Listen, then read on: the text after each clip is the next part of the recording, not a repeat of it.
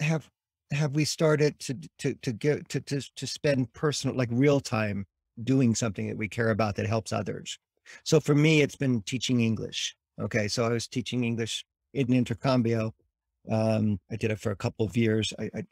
I'll, and it was wonderful. And then now serving on the board of intercambio and being very involved with their growth and where they're going. Um, you know, spending real time in meetings and with people, giving that kind of time to help an organization that you really care about grow.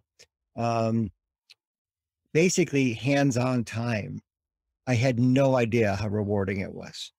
I really didn't. And I, knowing what I know now, I would have started it earlier. Something, whether you're going to be like a big brother or something, or mentoring kinds of things, or, Yeah. whatever and it doesn't even have to be formal, but, just something that you want to do that helps others. Yeah. i- and I just wish I don't have regrets because plenty of time, hopefully, knocking on wood, to make up for it now. But I would have, liked to have started that a little earlier. Yeah. That's cool. Awesome. Yeah, that's great.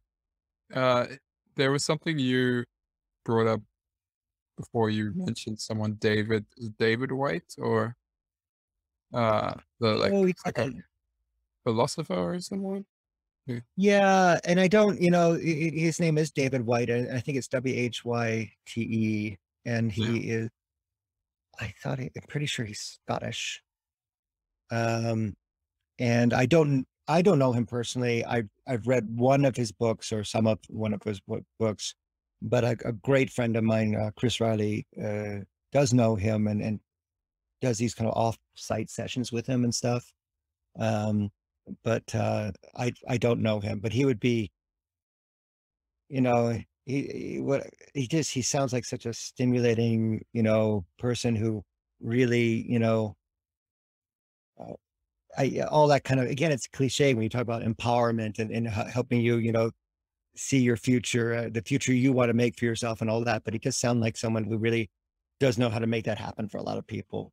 So, And I think, well, you were kind of talking about that in relation to your own, like, to retirement in your own life, and what oh, yeah.